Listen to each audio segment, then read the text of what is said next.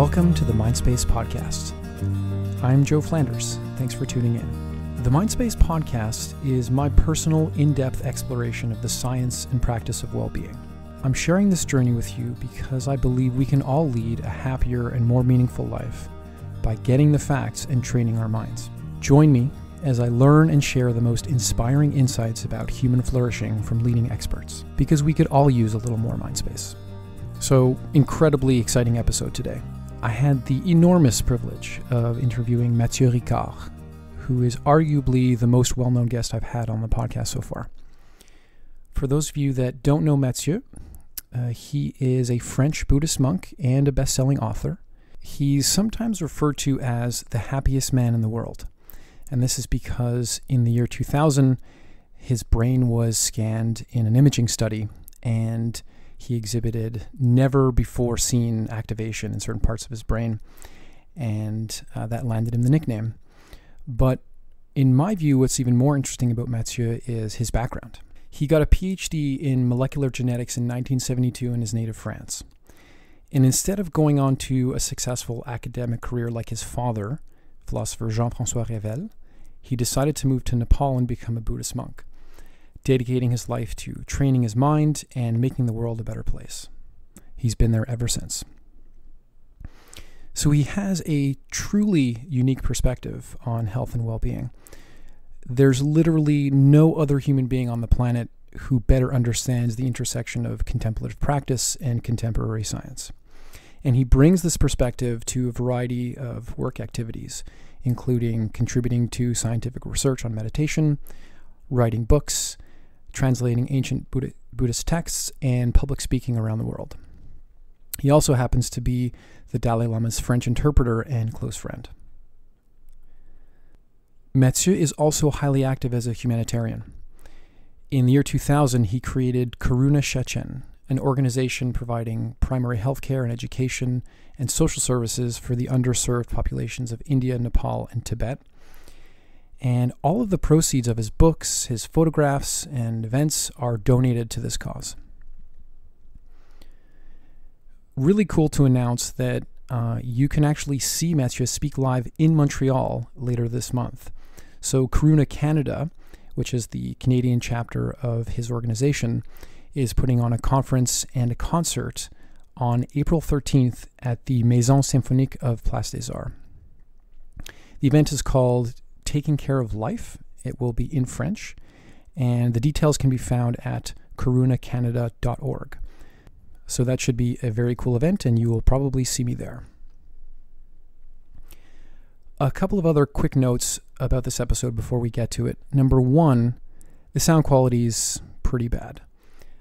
This is because when we spoke, Matthieu was actually visiting his mother in the French countryside, and the only connection we had was through a landline. So what you're hearing is actually a direct recording of that phone call.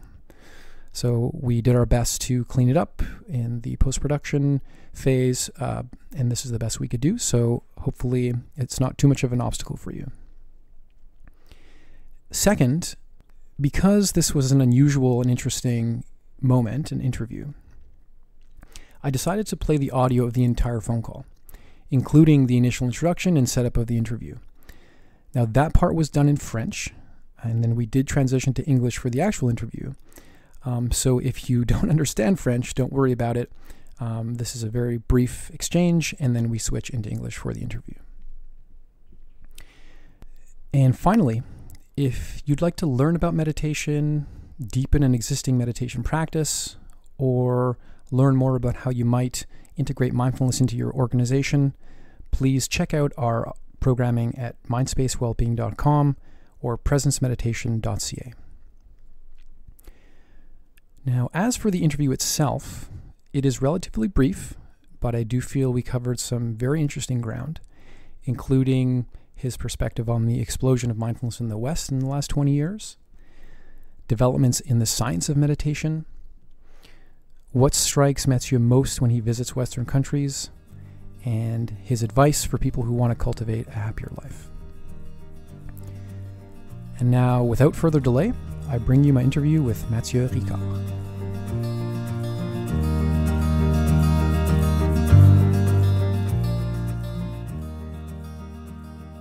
Allô? Bonjour, Monsieur Ricard. Oui, bonjour. Bonjour, ça va très bien et vous? Ça va parfaitement. Est-ce que vous êtes confortable? Vous êtes prête pour... Oui, je suis très bien. Et vous voulez parler en anglais? Si ça vous dérange pas. Ok, c'est bon. Super.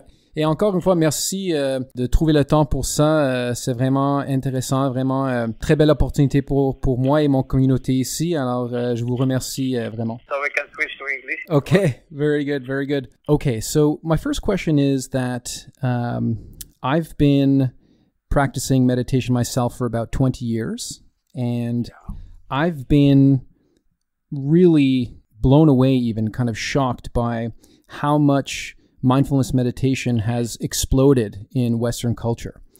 And you, of course, have an even like a much richer and a deeper relationship with this practice. I'm just curious to hear from you. What is it like from your perspective to see how meditation has really moved into the mainstream in Western culture?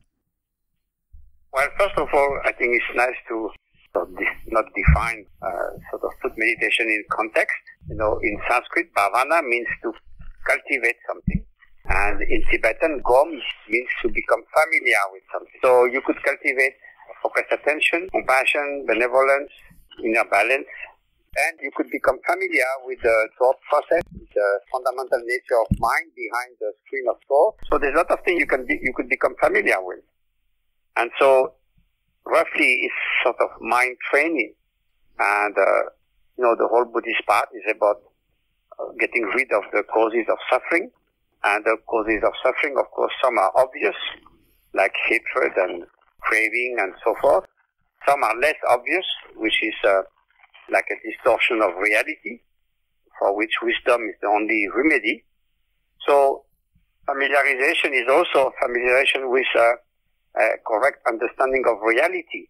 It's much more vast than what usually people call meditation, and even faster than the technical definition of mindfulness, which of course there are quite a few, but basically is to pay attention undistractedly to the present moment in a non-judgmental way and notice whatever happens without losing that mindfulness. We call that attentive presence. In Buddhism, it's not quite non-judgmental because it's connected with an evaluation of whether what you notice in the present moment is wholesome and unwholesome, not in a kind of moralistic way, but in the terms of whether it brings suffering or freedom from suffering, but more in a practical way, and therefore if something that brings suffering is undesirable. So the other aspect of being mindful of is what could be the antidote, say, to hatred, and then put the antidote in action in a proper way. So then, you know, put in this context, it's of course much vaster. And then even that is put in the vaster scope of a very rich array of methods which constitute the path from suffering to freedom from suffering, which is extremely vast. There's a philosophical aspect, an analytical aspect, practical aspect, and so forth. So now, of course, when my dear friend John Kabat-Zinn got the idea that there was a lot of suffering, especially in the medical world, from patients, from caregivers, and he was wondering how to use some of the techniques he had learned, mostly in Burma and other places, to Buddhist practices in a way that could be acceptable 30 years ago in a medical setting, which was not very open to the idea of bringing some weird exotic practices. So the idea of stress being one of the main factors, and mindfulness being able to reduce the stress was already a kind of trait of genius. And recently I witnessed John reviewing 30 years of expansion of the impact of mindfulness on healthcare and then in other fields of life. And it was truly moving and amazing. So this being said, Eastern never pretended to be the essence of Buddhism. I think John clearly said also it's inspired by Buddhism, but it's not an integral Buddhist practice. The only problem would be for those people who say, oh, that's the essence of Buddhism. That's much too simplistic, obviously. And also, one issue might be that if it comes out of the medical world, which it has done now in big way, going to corporate world, you might worry that it might be used in an instrumental way to make people more efficient, productive, and while remaining less stressed. I don't think this has materialized as a genuine cause of concern. Nevertheless, if when John and his team and later on many others have done that in a medical context, then of course they were there with a compassionate attitude to reduce suffering. So to make sure that, this is not disembodied from that compassion, or what John Kabat-Zinn called heartfulness. I believe that instead of having two things, mindfulness, heartfulness, if you just speak of caring mindfulness, then you cannot go astray into a sort of cold tool to just be more attentive for whatever instrumental purpose that could be completely devoid of ethics and compassion. So meditation is vaster than that. Buddhist path is vaster than meditation, but there's nothing wrong with this mindfulness revolution, which has done tremendous good throughout the world. What do you think the risk is of using mindfulness instrumentally? I'm worried about that, but then a friend of mine, a French guy called Sébastien Henry, I think his book is in English also, he interviewed 100 CEOs who had decided to incorporate mindfulness at their workplace. And it was very interesting because first they hesitated because they say, maybe people would become less motivated, more soft, and then it's a waste of time. Maybe they will use too much time. But then what they found is actually something quite different. They found that there was two main advantages, which was not just to make people more efficient. That's not what happened. The two advantages were having better judgment because they saw things in a bigger sort of way, bigger perspective, from different perspectives. And then second thing was improving of human relationship in the enterprise. So those two things are, of course, much welcome. So far, of course, I'm not a specialist because I don't work in the corporate world, but I haven't heard much of someone say, look, in this company, they just use that to relentlessly push people harder and use the mindfulness to make them less stressed while pushing them like crazy. So this worry didn't happen. But I think since compassion and care is such an important thing, personally, my humble suggestion would be to always speak of caring mindfulness. So then at least you always put compassion and loving kindness in the forefront. And many studies right now put more and more emphasis on the benefit of practicing compassion and loving kindness. Mm-hmm. To the extent that Denjimba, who is also in Canada and who is the president or the chairman of Mind and Life Institute, I remember we were together in Singapore presenting the work of Mind and Life, and he said after the mindfulness revolution, now maybe we're heading to the compassion revolution. Mm-hmm. And I think it would be great. I wanted to talk about the science because, of course, that's one of the reasons why mindfulness has grown so much in the West. And, of course, you've been a really important figure in advancing the science. I'm curious, how do you think science in general is doing? How much progress is it making in understanding the Buddhist wisdom around well-being and the reduction of suffering? So, although I've participated in a lot of studies as collaborator, co-author, guinea pig, everything, I'm not practicing mindfulness in the technical way it is done in MBSR. So, decided that initially with Francisco Varela, then Richard Davidson, and Antoine Lutz, and later with Tanya Singer and Stephen Loris, who is one of the world specialists on consciousness, to focus, to simplify things, because there are so many kinds of meditation. And when you speak of meditation, it's like mind training, so you could train your mind in so many things. It's like physical training. What are you doing? Football or volleyball or chess, it's different. So we decided that there was 3 types of traditional meditation that could be useful to society and usable in a secular context. And one was, of course, focused attention. That's probably the closest to mindfulness. The other one was compassion or altruistic love. And the third one is what we call open presence, which is roughly defined as a very open, vast, vivid state, which is in our, taxonomy is somehow deeper than mindfulness because it's resting also in the deepest nature of mind. So those three have been extensively studied. They have different signature in the brain. There's no doubt that they do change the brain functionally and structurally. So that's one of the many studies I've been involved with those labs. And they are mostly about fundamental research, while mindfulness has been studied a lot in a clinical context to see what sort of good effect they could have on health, which they have.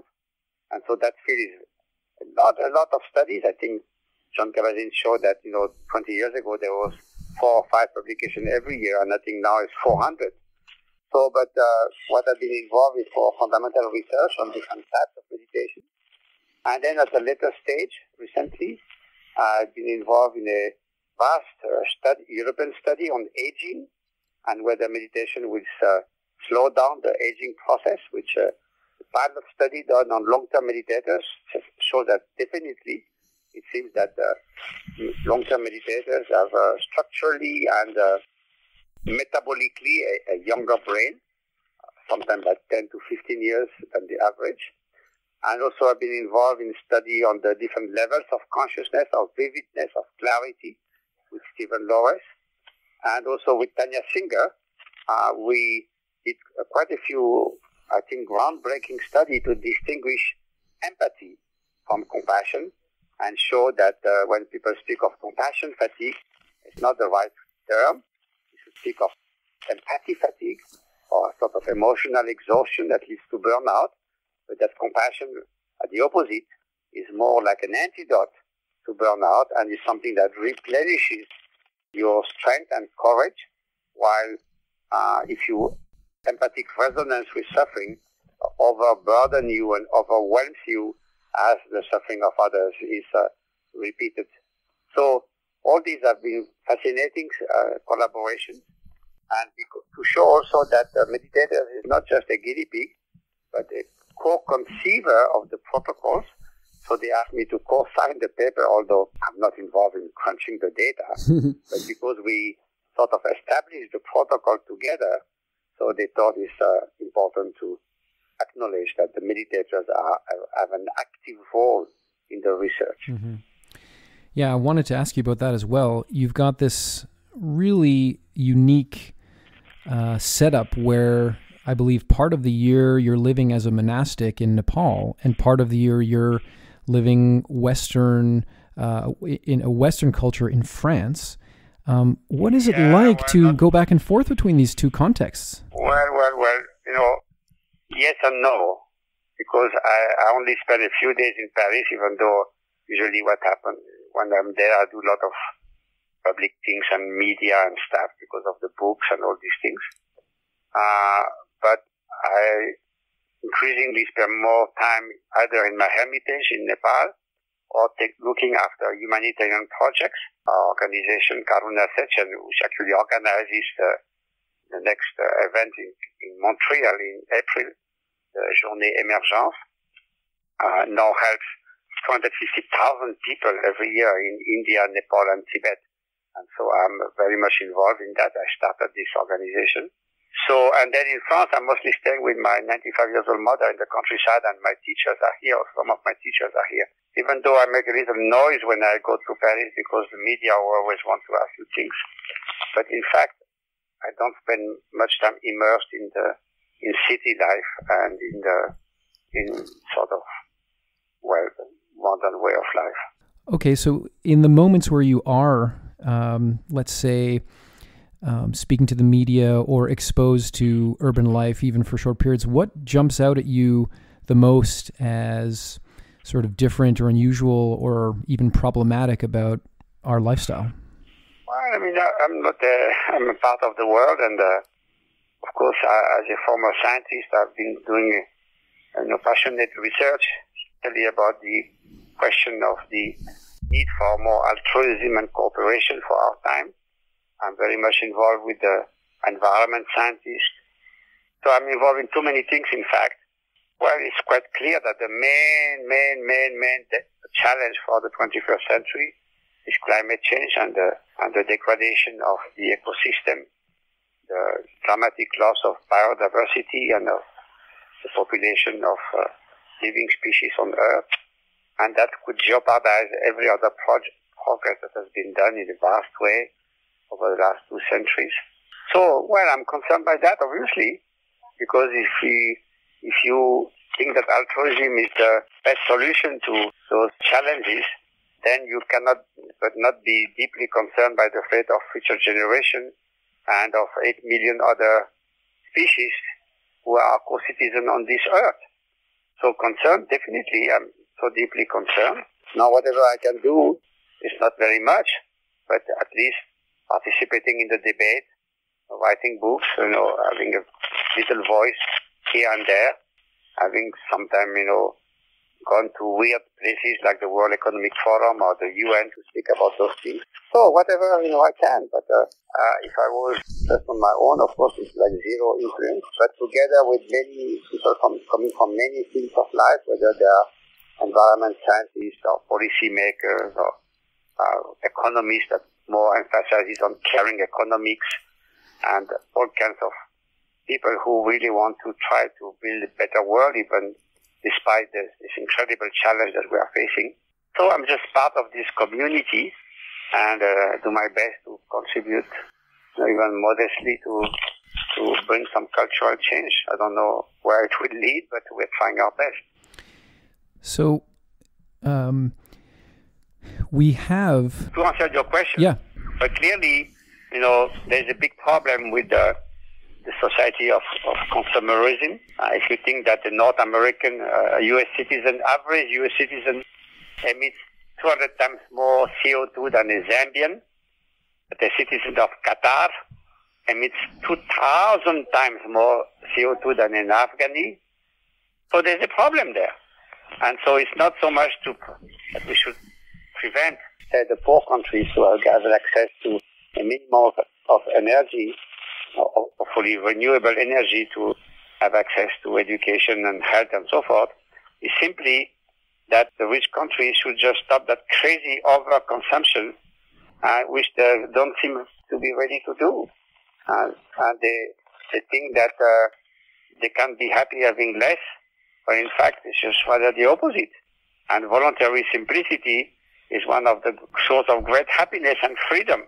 But so that's what I think the main sort of blindness of modern society is, this constant drive for consumerism, for all kinds of things, which doesn't bring happiness. It has been shown over and again. It's not just a moralistic Buddhist view. Study like people like Tim Kasser, who did a 20-year study on the effect of consumerism. He has a very interesting book called The High Price of Materialism. Actually, it simply doesn't make people happier. They are less happy, they are less healthy, they have less good, genuine friends, they are less concerned by global issues, they are less empathetic. Yeah, so this kind of drive is not good for anybody. So that's regrettable, but I don't know how much people are ready to give it up. They think they will be less happy, they will be deprived of something good, while it's just simplification brings such a freedom. No house, no car, no land, no nothing. I'm so happy like that. We dread to have to take care of all those crazy things. That's one of the things that has inspired me about your work, is this really interesting possibility that there are actions that we could take, simplicity, cutting down on consumerism, that are both good for the planet, good for our communities, and ultimately enhancing of our own well-being. How do you see those things as... How do those things fit together? Stop eating meat. It's so easy. Take 5 seconds. And this will be one of the factors, which will be one of the easiest things to do to palliate climate change.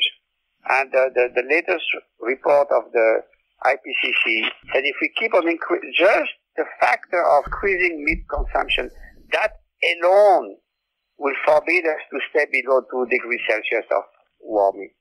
That simple thing is the second industrial farming and crop cattle raising for meat is the second cause of greenhouse gas emission. The second one, because of the methane and all those stuff. This is crazy. I mean, it could be so easy to change that. It just takes a little decision. It doesn't mean that you change drastically other things of way of life. There's so many things like that that we could do. But isn't it the case that some of these things that we could take not only would have a positive impact on the world, but it would also make us happier, like investing in relationships? And happier, but that's the, the Buddhist is very clear about that. We wish for happiness, but turn our back to the cause of happiness. We don't want to suffer, but we run toward the cause of suffering. This is one of the main Buddhist statements. And even I had a Buddhist teacher who said, what you call happiness here, we call it suffering. So that was a pretty terse statement. What does that mean exactly? What did he mean by that?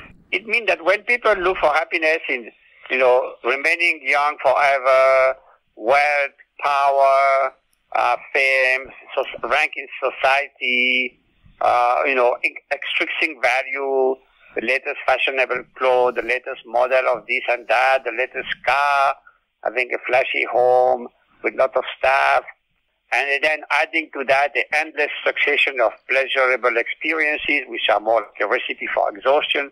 So you add all that together, you are completely fooled by this kind of looking for happiness totally in the wrong place. So no surprise. That's called lack of discernment or ignorance. So that's it. Those things simply don't bring genuine lasting happiness or fulfillment or contentment. Where should people be looking for happiness and contentment? Or not looking at all? Well, I mean, there's, first, I tried to write a book about that. First, distinguish that happiness is not the same thing as just pleasant sensation. It's a way of being, and that it's not just one thing, of course. It comes with a cluster of qualities like inner freedom, inner peace, inner strength, compassion, altruistic love, not an overinflated sort of sense of ego, not excessive self-centeredness. There's all kinds of basic human qualities. And the good news is all those can be cultivated as skills. And that's where also, mind training and neuroplasticity comes into the picture. So when all those are being brought to their optimal point, then you have a fulfilled life, a sense of resilience, of strength, of inner freedom. You have the inner resources to deal with ups and downs of life. So there's nothing to do with the perpetual seeking of pleasant sensation, which simply also doesn't work. There's nothing wrong with pleasure, but it's simply not the same thing as a sense of deep fulfillment.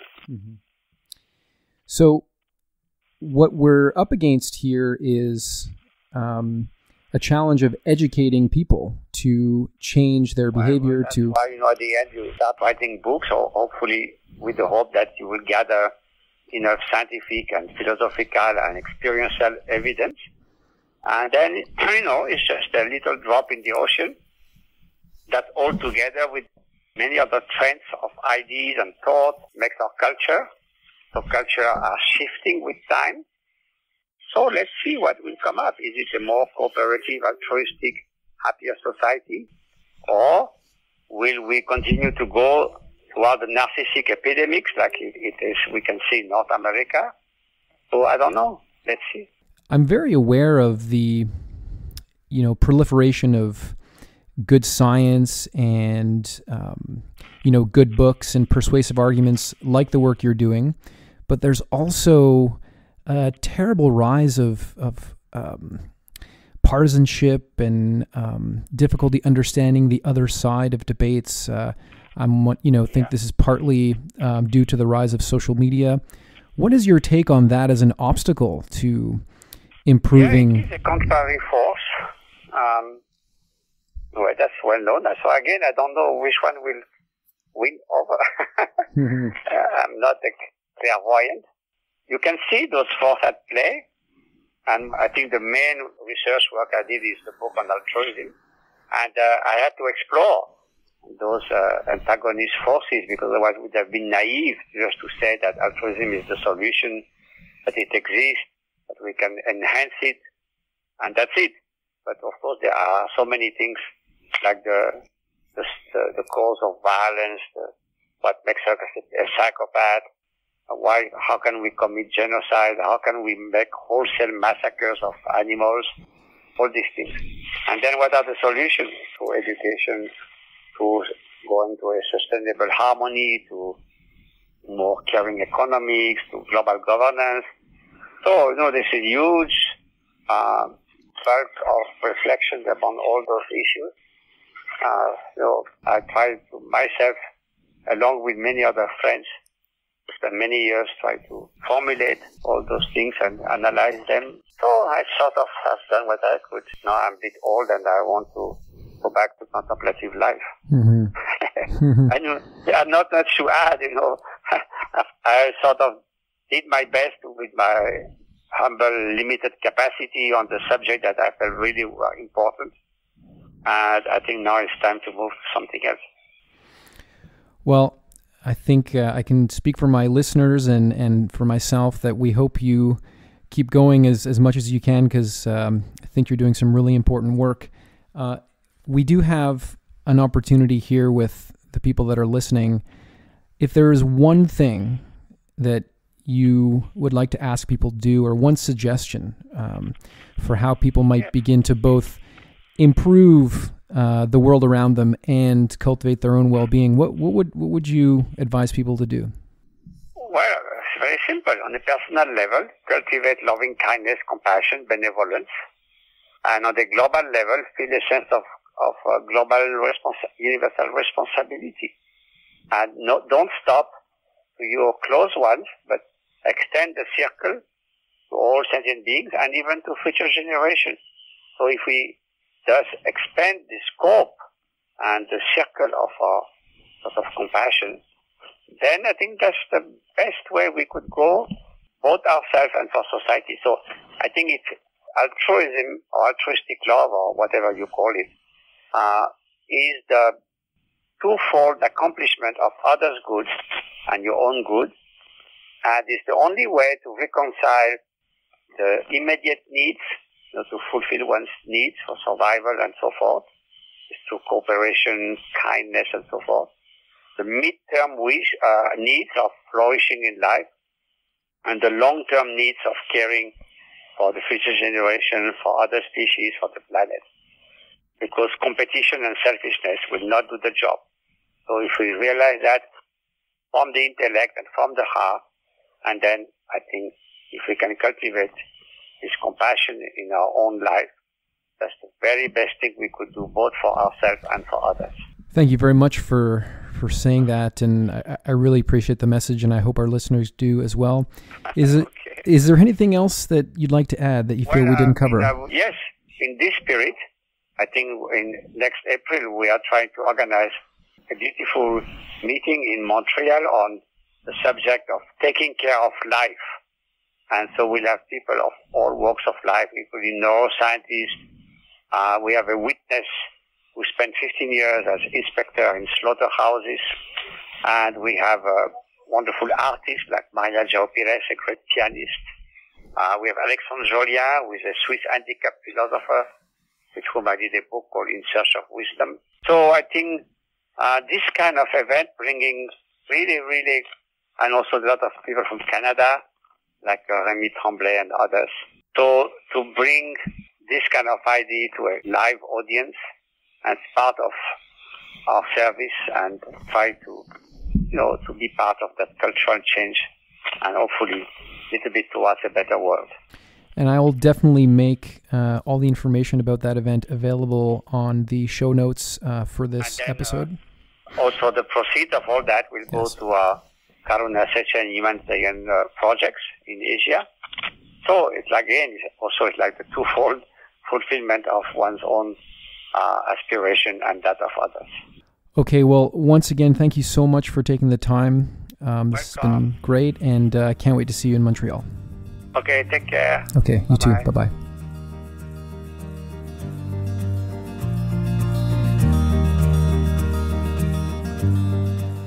Thanks for listening to the Mindspace podcast. The purpose of this project is to inspire people to cultivate well-being. The science tells us that well-being is best understood as a series of skills and habits that can be learned and practiced. And I hope listening to these episodes helps you move forward on your own path to well-being. If you enjoy listening to the Mindspace podcast, please share your favorite episodes with friends, family, and colleagues. Thanks a lot.